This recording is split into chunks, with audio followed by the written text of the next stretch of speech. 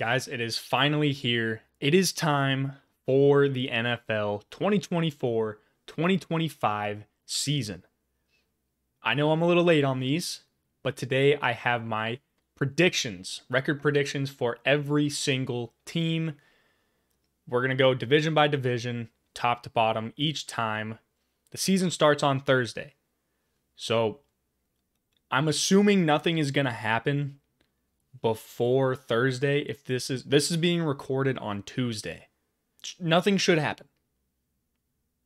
Now, let's get into the predictions.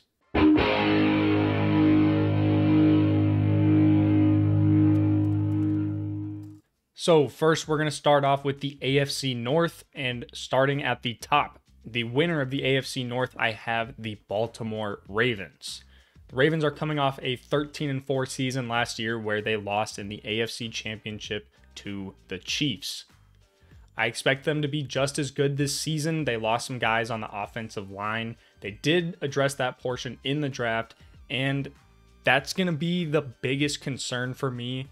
But having a quarterback that is mobile like Lamar Jackson and an absolute freak of nature in a running back with Derrick Henry, I think that is going to be some good way to combat a struggling offensive line. On the defense, they'll be solid again, especially with Nate Wiggins coming along in the draft. To replace Fuller, the front seven will still be good. They did lose Patrick Queen though, but looking on their schedule, they've got some tough games. Acknowledging that they play, let me see here, the Chiefs, the Bills, the Eagles, the Texans, and if you want to include the Cowboys, you can. That one's kind of iffy for me. But in every game, I still think that they're going to have a fighting chance, and I'm going to have them at the same record that they had last year at 13-4. Moving on to the Cincinnati Bengals. The Bengals, they still managed to find themselves at 10-7 last year without Joe Burrow for 7 of those games. Jake Browning did good in place of Joe Burrow, but now OC and Brian Callahan leaving to Tennessee. You have Jamar Chase holding out, but I kind of see the Jamar Chase situation similar in a way to the Joe Burrow situation. They drafted a rookie wide receiver. They still have probably the best wide receiver 2 in the league in T. Higgins. So these are games that they can win without Chase, but you're not going to replace Jamar Chase. He's a top 5, top 10 receiver in the league. It's kind of hard for me to word it, but if you can have players that can still produce, it's not going to be the end of the world to have Jamar Chase out. Maybe Jamar Chase will be gone for a few games, but despite that, I think a Bengals squad led by Joe Burrow is still going to be competitive. That is if Joe Burrow is going to be healthy all year. The defense has solid pieces as well, so I am expecting a winning season for Cincinnati. I have them at 10-7. Moving on to the Cleveland Browns. The Browns did overachieve last season, going 11-6. Joe Flacco breathed life into an offense when he stepped in for Deshaun Watson. However, I think that the Deshaun Watson-led offense will struggle as it did last season when he was the starter. There was a lot of inconsistency with Deshaun. His numbers weren't great. Last year, he threw 7 touchdowns, 4 interceptions in 6 games, and he had a 61% completion percentage. The defense carried them. They were elite last year. I think they were the best defense in the league last year, if not top 3, top 5. And it kept them in a lot of games when they were dealing with their quarterback carousel. They had Deshaun Watson, Joe Flacco, DTR, and PJ Walker. 4 quarterbacks starting all throughout last year and still winning 11 games. Kevin Stefanski, Coach of the Year. Fantastic coach. Found a way to win games. They had some great wins like their one against San Francisco, for example. But unfortunately, if Deshaun Watson is the quarterback all year, I just don't think that the Browns can deal with so much inconsistency on the offensive side of the ball, but they're still going to be a good team, but they won't replicate their success from last season, so I have them going 9-8. And to round out the AFC North, we have the Pittsburgh Steelers. In all his time in Pittsburgh, Mike Tomlin has never had a losing record. They've dealt with some quarterback issues in the last few years, and that's not going to change this year. Having an aging Russ and a Justin Fields that has not lived up to his hype or expectation with his high overall pick. It's going to be an interesting storyline this year, not only because of the two quarterbacks that they have, but Arthur Smith coming in to replace Matt Canada. I know he got fired last year, but Arthur Smith, ignoring his time in Atlanta, should be able to put together an offense that will work more fluidly than a Matt Canada offense, because that is a low bar to hit. But we know the story of the Steelers.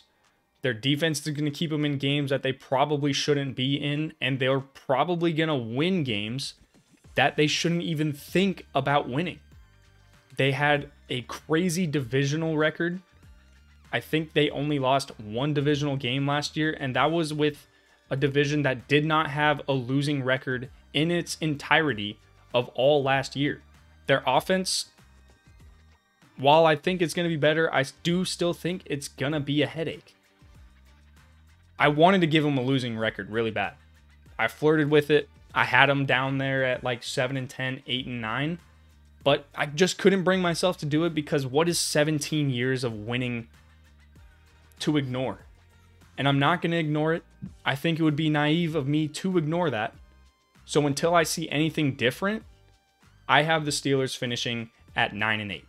So now we're going to move to the AFC East, and starting off with the Miami Dolphins.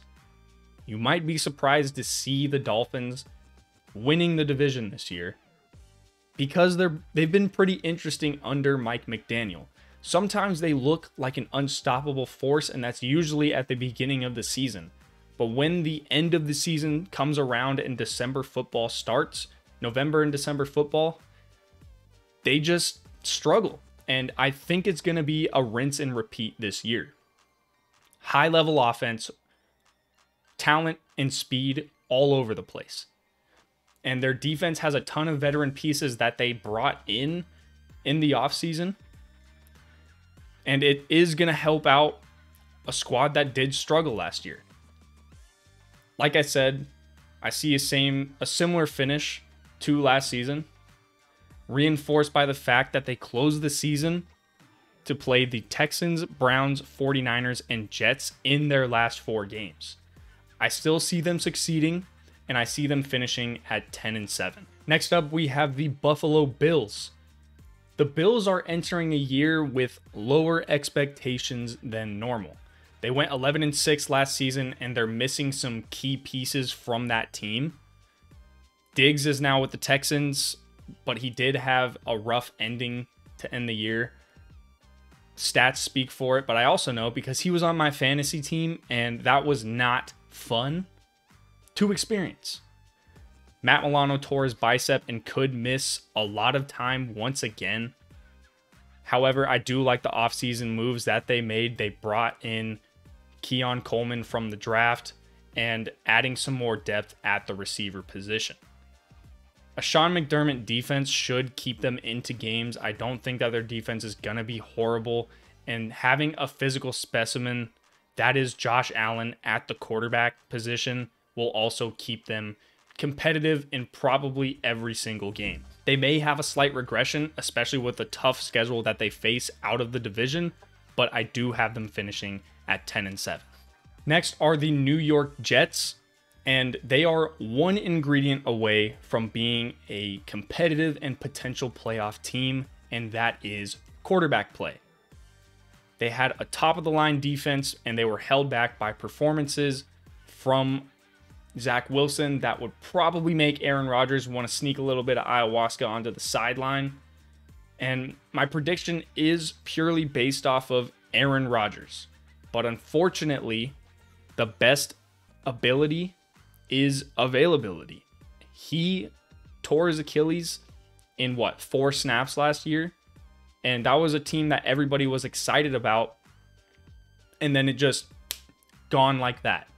So Aaron Rodgers' performance will remain to be seen. He is not a young quarterback by any means. However, if Rodgers is to play throughout or most of the season, and they have him around end of the year playoff race time, I think that he'll help lead this team to success that they haven't seen since Ryan Fitzpatrick. I have them finishing at 10-7. And to round it out, we have the New England Patriots. It may seem a bit harsh, but aside from Drake May, there is not a lot on this New England team that I am particularly excited about. They're going into the season without a coach named Bill Belichick for the first time in over 20 years. The team's success is riding a lot on a young talent that isn't starting off the season, but that's not a bad thing. This is a problem that a lot of teams face when they're going through a rebuild. I have no idea how Jared Mayo is going to do in his first season as a head coach either. But when I look at this Patriots team, I have no real clue what their potential could end up being. So I'm going to give them, maybe a little harsh, a 3-14 record. Moving out to the AFC West, we have the Kansas City Chiefs. The Chiefs are the Chiefs. They may have a couple moments of struggle, and we'll think this might be a down year and some different Super Bowl or playoff implications. But Mahomes and Andy Reid will figure out a way to make it work. I don't care if their receivers are getting arrested or go out there with nubs for hands. They're still going to find a way to get this offense to score. Their defense is a matchup that you're not thrilled about. They're going to keep them in games as well. There might be a couple more windows of opportunity opening with the absence of L'Jarius Sneed, but I don't expect much to change though, and I have the Chiefs finishing at 11-6. But please spare us from excessive Taylor Swift camera shots in every single game. Please. Next, we have the Las Vegas Raiders, and I am fully aboard this Antonio Pierce hype train. Maybe there's not enough people on board to consider it a hype train, but I am excited for what this season holds under a full slate of Antonio Pierce coached games. Patrick Graham heard that Josh McDaniels got fired, and he came out of his hiding place that happened to be firmly located straight up his ass. And after that, the defense was on fire. I expect the defense to keep them in a lot of their games this season, but the biggest concern I have is the quarterback room. O'Connell struggled last season. They won a game where I think O'Connell didn't even complete a pass in all of the second half, and that was against the Chiefs. And while Minshew helped lead the Colts to a winning record in 2023, he was far from perfect. So the Raiders will be involved in a lot of low-scoring affairs, I think, and they'll find themselves around the middle of the pack this year, finishing with an 8-9 record. Next, we have the Los Angeles Chargers. They are entering a new era of Chargers football under Jim Harbaugh, a coach that should revive this dumpster fire that Brandon Staley left behind, because this is a coach that really has not lost anywhere that he's been. With that, I don't expect immediate success. Justin Herbert has been dealing with some injuries during the offseason. I think he's back at practice now, should be ready for week 1. But speaking of injuries, Harbaugh brought over the backfield from Baltimore with Gus Edwards and J.K. Dobbins, a tandem that has historically dealt with a lot of injuries, and J.K. Dobbins in particular, because Gus Edwards played a lot if not all of last year. I think that their defense is going to succeed under a coordinator that is not Brandon Staley, so that should be an upgrade right away. Hopefully, Harbaugh and his staff can create something similar to what he had in Michigan. Again, this is NFL football. This isn't college, but everything has to start somewhere. I will see improvement. It won't be significant unless you count 3 games as significant, because I do have the Chargers finishing at 8-9. And to close out the AFC West, I have the Denver Broncos. The Broncos got the quarterback of the future. The greatest quarterback to step into Denver since Peyton Manning. Next, Broncos legend, Bo Nix. I don't want to put on the jersey every time I talk about him, but just a little reminder. But now that that's out of the way, let's talk about the Broncos. If Sean Payton can muster up an offense out of this team, they can compete. Solid receiving options, a good running back when healthy, and a brand new quarterback that gives them a fresh start. The defense won't be great, but there were some additions that can push them in the right direction, and they still have one of the best corners in the game. I have them taking a step back record-wise, but I do believe they'll have something to be excited about when looking ahead to the next few seasons. But for now, all I have for them is to finish with a 6-11 record. And for the last division in the AFC South, we have the Houston Texans. The Texans straight up shat all over my predictions last season. CJ Stroud went berserk last year. Nico Collins and Tank Dell were a problem for every opposing defense. And Coach DeMeco Ryans finished second in Coach of the Year voting by a tiebreaker. So they overachieved for sure, but I'm fully behind them this year. They made more additions to the defense with Danielle Hunter and Azeez Al-Shaair, who will be reuniting with DeMeco Ryans. There were some notable acquisitions on offense as well with Joe Mixon and Stephon Diggs. I could see those two regressing career-wise, but adding those two, even with a step back from elite status, can still be huge when you add them to an already electric offense. I expect them to be a top contender in the AFC, despite them being in a division where every other team also improved. And they do have a pretty rough schedule outside of their division. They're taking on the Chiefs, the Ravens, the Bills, and the Dolphins in the AFC. And in the NFC, they've got contenders like the Lions and the Packers, and even some teams that could be on the bubble for playoff contention. A little bit of a spoiler, but maybe the Cowboys and maybe the Bears. A tough season schedule-wise ahead of them, but there is a lot to be excited about in Houston. Talent on both sides of the ball, beautiful uniforms. This is an exciting year in Houston. I have them finishing at 12-5. The Colts are another team who did better than I expected last season in a way that was also kind of shocking. A majority of the season was led by Gardner Minshew, and they still managed a winning record. That's not to knock Gardner Minshew at all. He's a luxury backup in this league, and he even got a starting job in Vegas, like I mentioned. But a performance that was led by your backup going into the season, because you drafted a quarterback in the top 5. You would typically expect that player in Anthony Richardson to be the focal point of news, barring injuries, but unfortunately that was the case. Hopefully this year we can see a full season out of AR. If not, the departure of Minshew isn't the end of the world, because you got another luxury backup that we saw succeed last year in Joe Flacco. He did good enough to win Comeback Player of the Year honors. So it's not a slouch at the backup quarterback position. He's somehow an ageless wonder. But they've got studs surrounding whoever the quarterback may be. You've got a freshly extended Michael Pittman. You've got Alec Pierce and a rookie in Adonai Mitchell.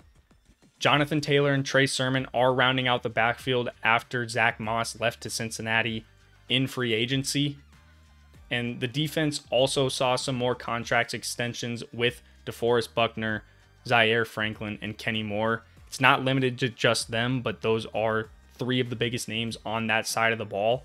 So with those offseason additions, I don't think they're going to be too hampered by anybody who did leave in this same offseason. I see them being a solid team that could be a dark horse potential team to make playoffs.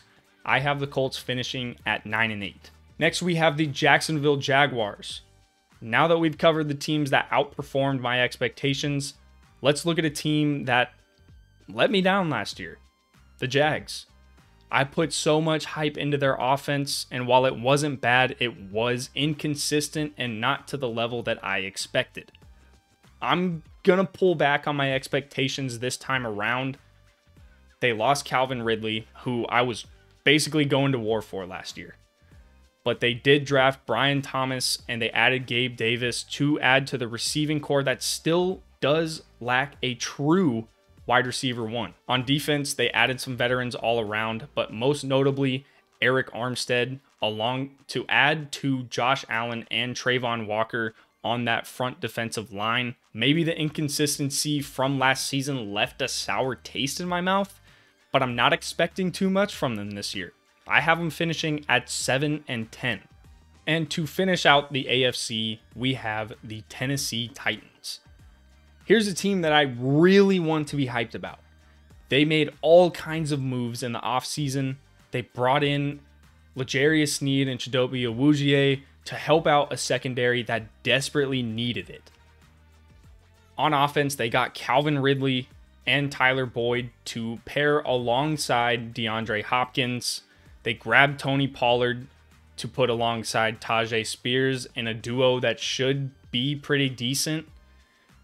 All of this to help out second-year quarterback, Mayo Boy himself, Will the Hammer Levis. First-year head coach Brian Callahan should help out this team, but I'm not sure that the record's going to show it. They've got some tough matchups on their schedule, but I do think they have the potential to surprise some people. Due to that schedule, though, I have the Titans finishing at 6-11. So, as I was editing this video, I decided that it's kind of long, so I'm going to do two parts to this. First is going to be the AFC. Second is going to be the NFC. So, if you're watching this, I'm either editing the NFC one or it's already out. So go ahead and check that out, and you'll see the other half of the league's record predictions. And that's about it. So until the next one, where we will be seeing either NFC predictions or record predictions, see you later.